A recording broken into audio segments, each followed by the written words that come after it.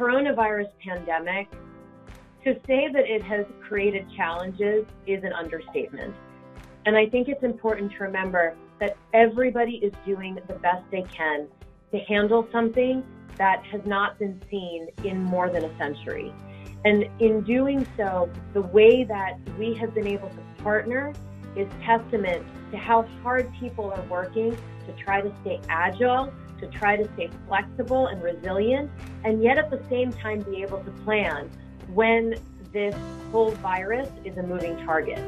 And so to be able to have that partnership, to be able to reach out to say, hey, here is something from our skilled nursing facilities that we hear, here is something that we could use your help on with the geriatricians or with the palliative care providers and infection control. I think that really is a testament to the way that we're coming together as a full healthcare system to address this crisis.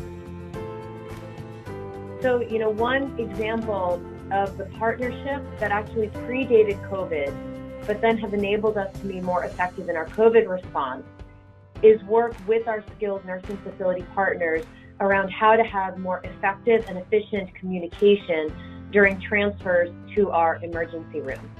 So with the health systems in our area partnering with skilled nursing facilities, we created a standard form that provides in a very succinct and easy to read fashion all of the relevant information that a skilled nursing facility would need to convey to an emergency room provider when a patient is being transferred.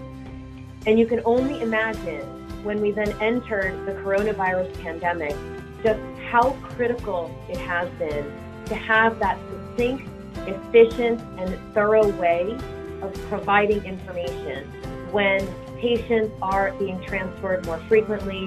when patients are sick and really do need care to be addressed.